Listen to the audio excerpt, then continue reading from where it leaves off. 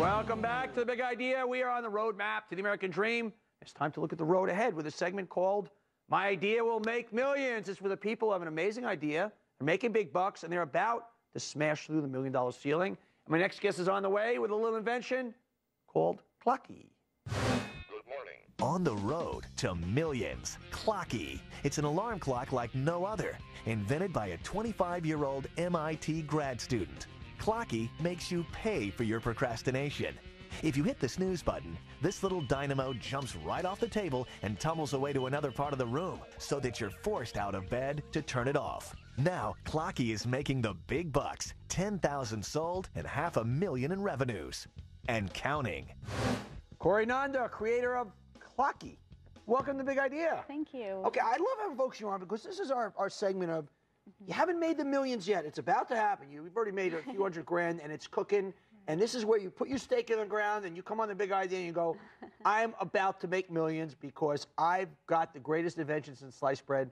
I happen to agree with you. Tell me about the Clocky. This thing is ingenious. Well, you know, it all started because I like my sleep. I like to hit the snooze button over and over. I can never get myself out of bed on time.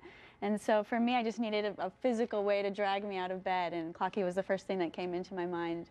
At MIT, and basically, if I set it for like a minute for now, and as we're talking, it's going to go down.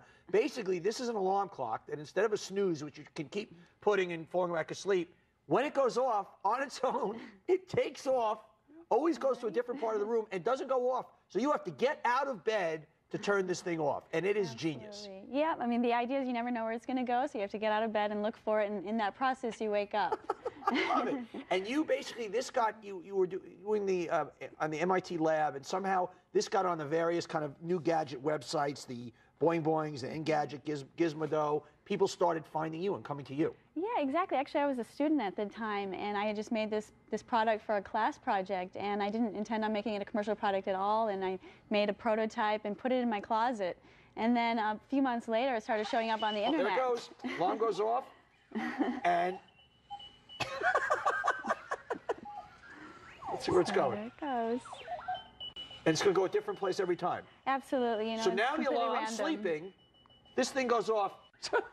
It's genius. Yeah, it's supposed to have some personality at least. You know, I think a lot of people, it reminds them of their pets, like their cats or their dogs. It's still going, guys. You can't see in the studio the way. This thing now is about, it's about 10, 15 yards from us, still going.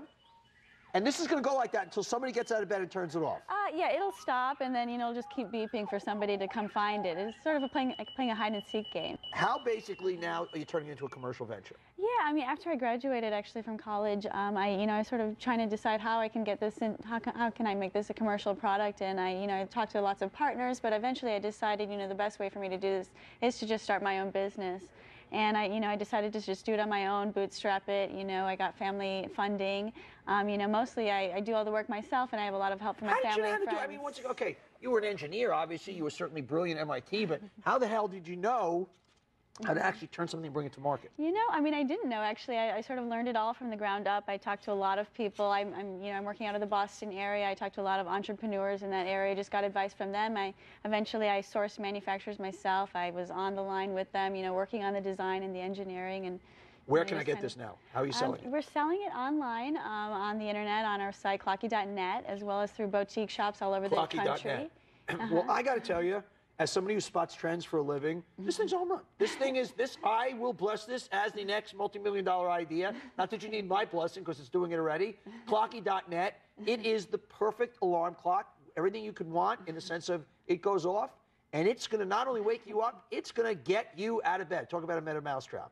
Any advice for people out there who have their own idea? They think it's worth millions. They're ready to go. Anything to get them out of bed and get going? I had a lot of people tell me, you can't do this on your own. It's going to be too difficult to commercialize a product on your own. And I would just say, really go for it. I've sort of found the least, the inexpensive ways to make it on the market.